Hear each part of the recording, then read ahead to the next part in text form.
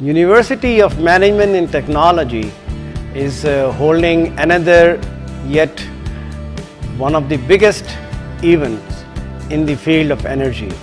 This conference is on energy for environmental and economic sustainability. This is going to be held at Hotel PC, Lahore. This conference has attracted attention of practitioners and researchers from around the world.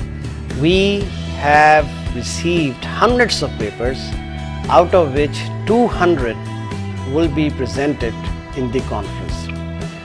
In this respect, this is one of the biggest events on energy in Pakistan. These researchers have spent their life in the field of energy. And this is not just about energy, it is about doing something for energy, adding energy, while also remaining conscious of environmental and economic sustainability. So this is a unique dimension that this conference is going to highlight.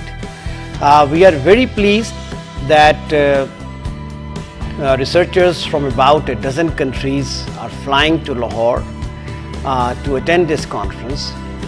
This will be a platform for interaction and exchange of ideas among policymakers, business people from industry, researchers from academia, and journalists, media professionals, as well as in general the society.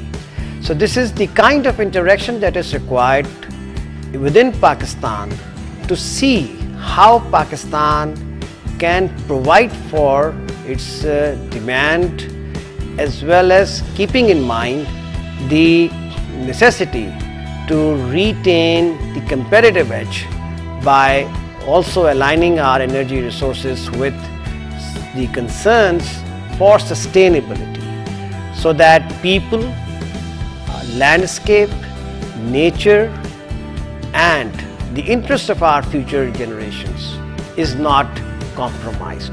So I think this conference is a great beginning. This is yet another mega event that UMT is bringing to the city of Lahore.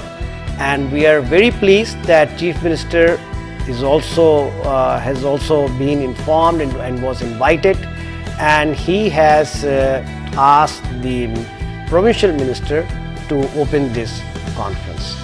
I look forward to the participation of all who are interested in this vital subject of our time to be there in the arena.